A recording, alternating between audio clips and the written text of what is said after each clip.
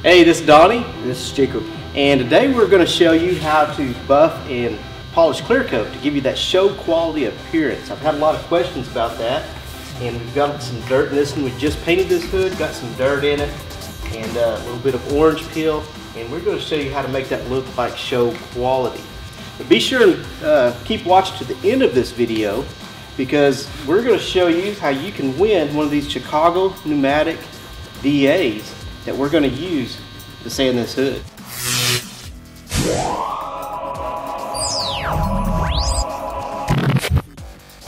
To buff a hood with the method we're going to show you, you're going to need a DA sander. This is a dual action sander, and you're also going to need an interface pad, inner surface pad, that helps cushion the surface between the sander and the sandpaper. And we're going to use 3 different sandpapers. Now, if you had real heavy orange peel or run or something like that, we may use something a little bit different, a little bit more coarse. This one's just a little bit of orange peel and some dirt nibs. And so we're just going to start out with 1500.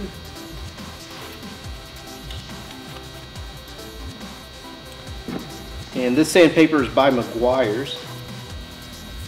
Well, the 15 and 3 is by Meguiar's. Got 1500, 3000, and then 5000, the 5000 3M. Now, 3M recently came out with the 3000 not too long ago, 3M and Meguiar's. At first I thought that sounded crazy. You know, it's real smooth. I wondered if it really did anything. And then I used it and realized that does but part of your polishing for you. And then recently 3M came out with 5000. And again, probably like you, I'm thinking, well, that's not even going to do anything. But I tried some just to test it out, and it really does a lot of the work for you. It does a lot of the polishing. You don't have near as much polish time. So I'd rather sand than polish any day. So anyway, I'll demonstrate how to use these. Now, just for demonstrational purposes, I'm just going to mask a square off here and polish that.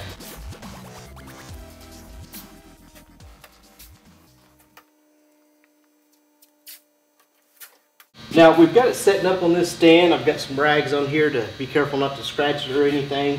We just painted this hood, but it did get some dirt and had some orange peel in it. So we're going to show you how to level that out and give it that show car appearance. Now, we're going to do this square here, and then we'll take this tape off and do the edges. But the reason you may have to sand and buff is dirt, orange peel, runs, any type of imperfections like that. You know, they can be buffed out. I'm going to have Jacob over here just kind of hold the hood steady so, you know, we don't drop it or anything. Probably when we go and do the rest of the hood, we'll go ahead and lay it down flat where, you know, we don't have any issues. So I've got the DA sander, got the interface pad, and the 1500 grit. Now, this is a special kind of DA paper where you can use some water. You can't use water with all DA papers. So I'm going to spray the area down with a little bit of water, and this is just regular water here, and my pad a little bit. And then you want to go several passes this way and then the other way. You want to go back and forth. And you'll see when you start sanding there's a dirt nib.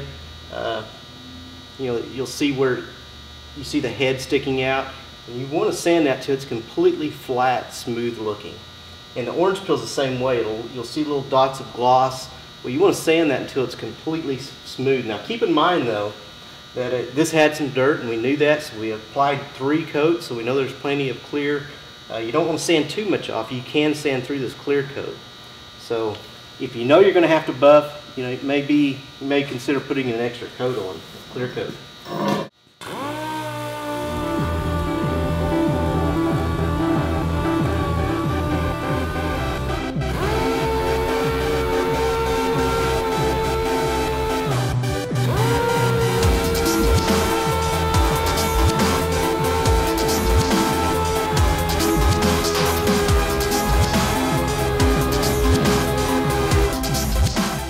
Now, you may notice when you start sanding that it creates a white coating, and if it's doing that, you're doing a good job, because when you sand clear coat it turns white. So don't get scared if you start seeing white on there. That's what it's supposed to do.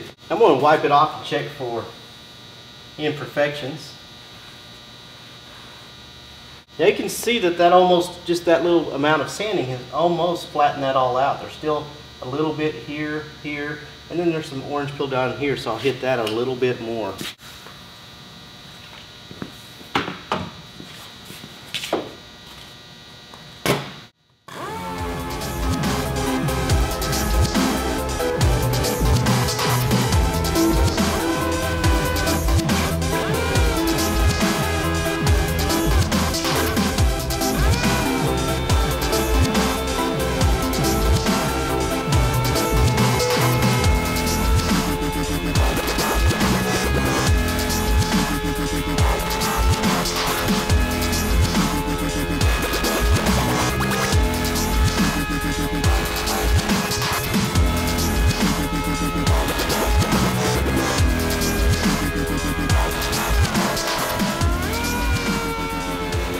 And another thing to keep in mind when you're buffing is to have all the things you need. I have a cart here, and don't lay that down on the ground, because if you get dirt on this, that's going to mess up your paint job. It's going to put marks in there and you'll have a mess.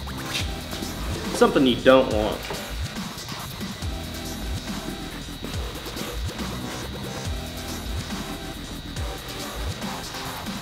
Now you can see it's really smooth, real flat looking. You don't see no dirt head sticking out. There's one little spot here, but I'm not going to worry about that right now. When we do the whole hood, we'll do that. It's kind of up next to this tape, but looks really good. Now once it's flat and smooth, now you can go ahead and move on to the next grade of paper, which is going to be 3000. Okay, now I've got the 3000. And now I want to go 3 or 4 passes this way, and 3 or 4 passes that way. Again, you want to use some water.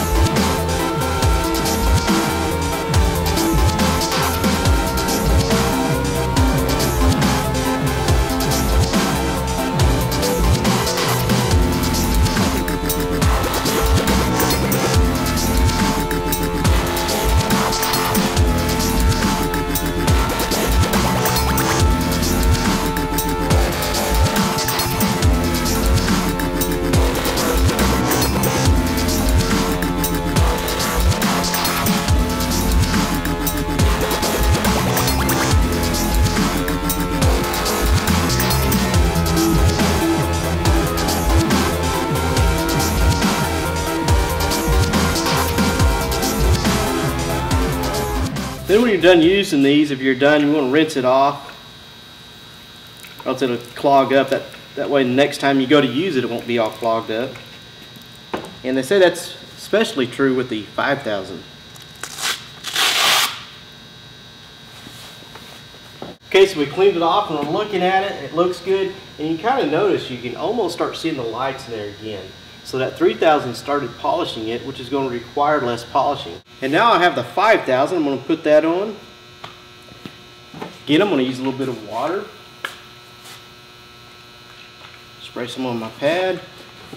And I'm going to go 3 or 4 passes this way and then up and down.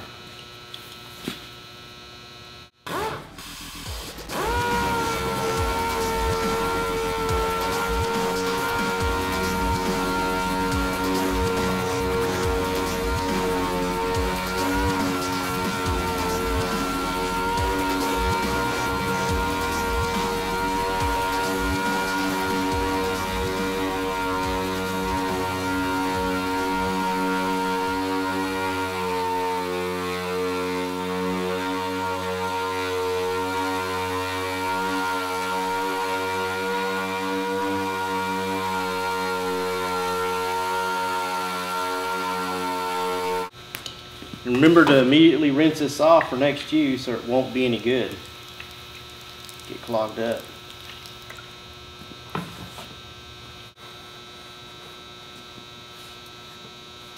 Okay, I don't know if you can see it from camera, but when I'm looking at it here, it still looks dull, but I can see the lights really good in that. So I've actually already done part of the buffing process. So we've already started that process for using the 5000. Now I'm using a system that has a quick connect. so you can put the different pads on. Now for the system I'm using, number 1 is going to be your white pad. And it just pushes on there. You push back on this and it'll snap into place, which makes it easy. Want to make sure it is on there good. That'd be bad for it to come flying off. Now it's on there. And also before you take off buffing on this panel, you don't want to have dirt in here and mess it up. So all the dry compound that's in here, for these foam pads, you have a brush that you can use to clean those off. So we're just going to go along the edges like that and clean it real good.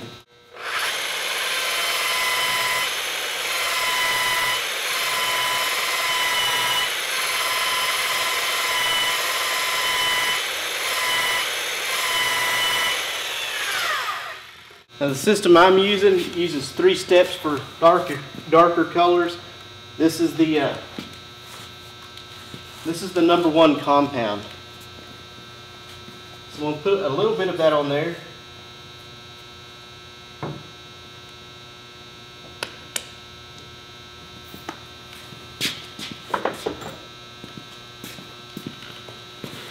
Now what I'm going to do is I'm going to smear that in a little bit. And then just like I was with the DA, I'm going to go several passes this way, and I'm going to go up and down. Give the DA a little bit of time to work that compound in. But first I'm going to smear it in so it doesn't splatter everywhere. Now watch that over there.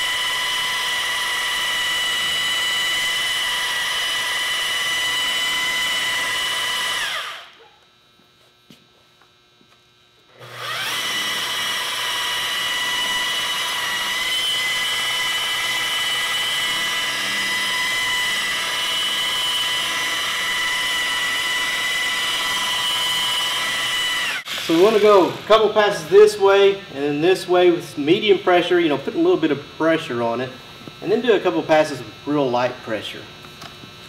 Now we're going to switch to the next stage. In this step it uses a black pad. Again, we want to clean this pad off.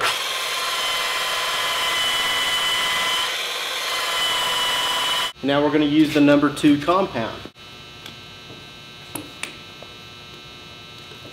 Okay, now we're going to go over it with number 2.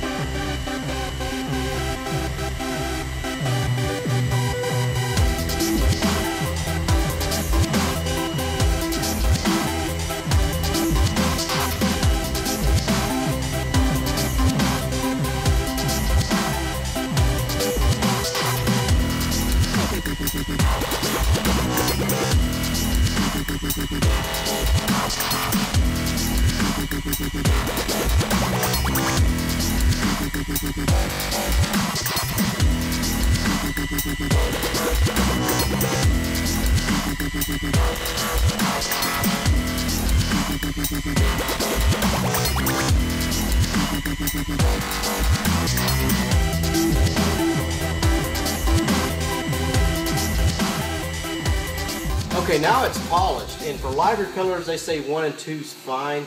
However, darker colors, I'm going to consider this a darker color. I'm going to go ahead and use number 3, and that just helps hide any swirl marks that you may have. We've got to change the pad again.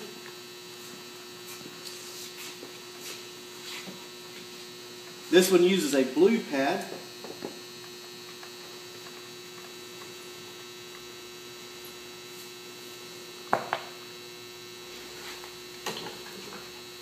Clean it.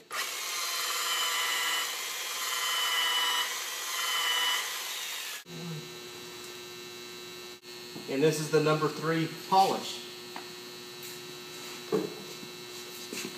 Okay, I'm going to use the same technique. A couple passes this way and this way with medium pressure, then a couple of light passes.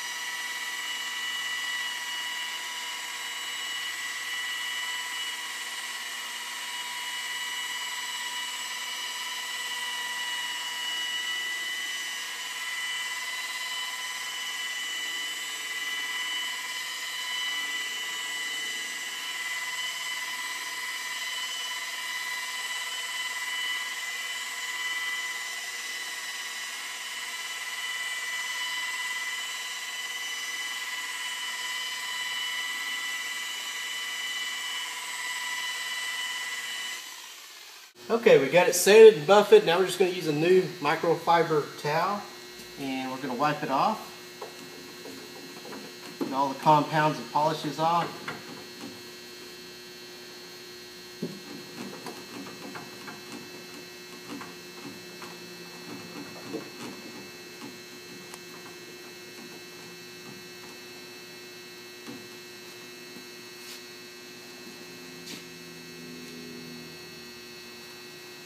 This part of it looks like a mirror.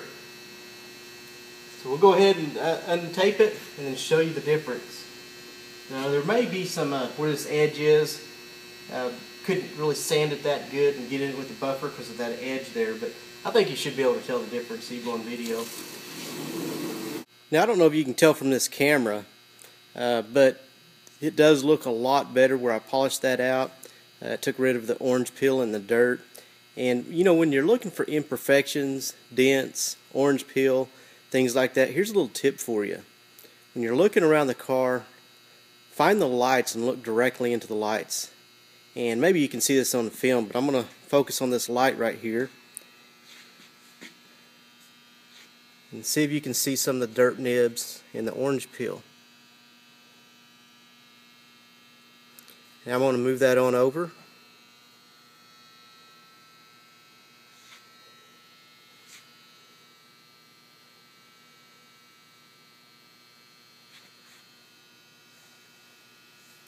And I don't know if you can see it on film, but it got a lot smoother. You know, it got a lot more glassy looking, and makes it look a lot deeper and a lot smoother. But if you're looking for orange peel in something you painted or dirt, remember that trick to always look at the light and then kind of find the light and just kind of look at it, and you go up and down the car, side to side, seeing if you see any orange peel, dirt nibs, or anything like that. Well, it takes a little bit of work and time to get that show quality paint job. With a little bit of effort, you can have that look. Now, if you would like to win one of these, we'll talk about this now. I have a Chicago pneumatic DA just like this one, and it can be yours. All you have to do is look down in the description below where it says more, click that link, or that button says more, go down there and there will be a link that goes to the Chicago Pneumatic Facebook page. Just go there and like it, and then in the comments somewhere, write the code collisionblast. Just one word, collisionblast, and that will enter you to be eligible to win this. And to find out if you're the winner, watch next Tuesday's video, and the winner will be announced. So you need to watch the video to win it. So a couple steps: go down to the comment section, and also, be sure and like this video.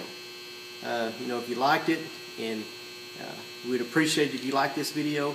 But go in the more tab down in the description and find the link that says Chicago Pneumatics Facebook page. Click that link, that'll take you to their Facebook page. Like their page, and then leave a comment with the word Collision Blast. And in next week's video, we will reveal if you are the winner. Good luck. If you would like more tips on edges, how to sand edges and prevent burning through, I've got another video. Didn't want to make this video too long, but if you're interested in that, that's another thing that you can find down in the description. Find the link that says additional buffing tips, click on that, and you can watch more tips when buffing.